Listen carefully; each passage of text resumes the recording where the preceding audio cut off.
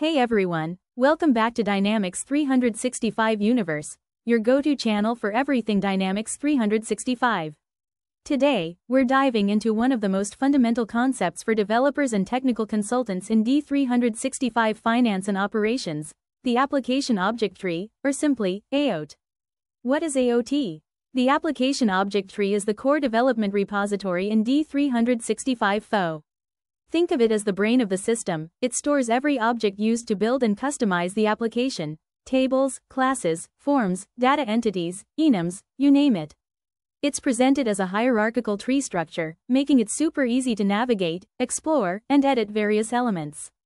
To open it, go to the top menu in Visual Studio, View, Application Explorer, or simply press Ctrl E. There are two primary views in AOT: Classic View and Model View. In Classic View, all elements from every model are grouped by type. This is how it was in AX 2012. In Model View, elements are grouped by their model, great when you're working on specific customizations. You can right-click on the AOT node and toggle between the views anytime. Right-clicking on any element opens a world of options. Here are some of the most common and useful actions. View Designer, Shift plus F7, opens the Element Designer. View Code, F7, opens the X++ code editor. Add to project. Adds the element to your current or a new project. Create extension. This is the preferred method to customize standard elements. It creates an extension that lives safely in your custom model. Find all references. See where the element is being used across the system. Properties.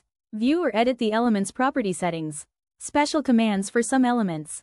Some elements like tables have unique commands such as View Hierarchy, Visualize Table Inheritance or Extension Structure, Open Table Browser. Instantly view the data in that table inside the browser. Need to find something quickly in the AOT? Just use the search bar at the top. You can refine your search using filters such as Type, Name, Extension Point, Model, Modified Date. This makes finding specific elements quick and easy. Want to go deeper? Check out the official Microsoft documentation linked in the description below. And that's your crash course on the Application Object Tree in Dynamics 365. If you're starting your technical journey in D365 FO, mastering the AOT is a must. If you found this tutorial helpful, don't forget to hit like, subscribe, and tap the bell icon so you never miss an update from Dynamics 365 Universe.